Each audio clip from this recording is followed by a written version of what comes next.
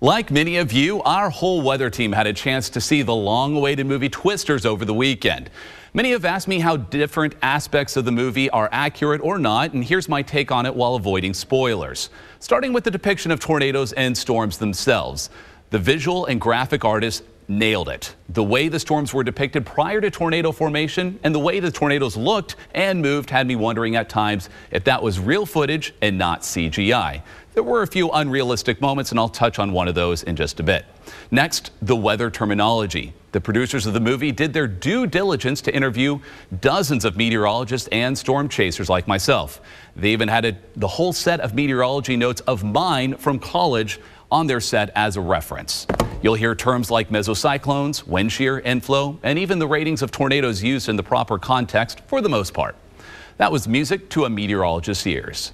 The technology, like drones and radars, were accurately described and utilized from my perspective, but there may have been a few goofs an engineer or researcher might pick out. However, drones and mobile radar technology are crucial to better understanding twisters as the movie depicted. Now, the various groups of storm chasers were fairly well represented, as many real-life chasers were integrated into the movie.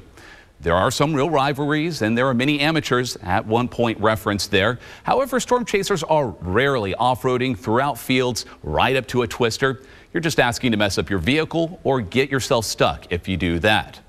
Now, there were some true depictions of peril around a tornado with real consequences to making the wrong move near one, especially at the beginning of the movie in the overpass scene shown in the trailer.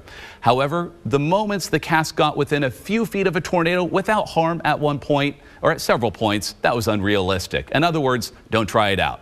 A famous scene in the movie also depicted in the trailer were twin tornadoes. Now, you can certainly get two tornadoes out of a single storm at the same time, but they're usually beneath separate areas of rotation and don't behave the way they are shown in the movie. It's a meteorological oversight, but still a fun scene. Finally, disrupting or destroying a tornado. Certainly an ambitious goal of the main characters and clearly lies within the realm of science fiction. However, the concept behind doing so was clever, and maybe science will one day help us to do the same. Back to you.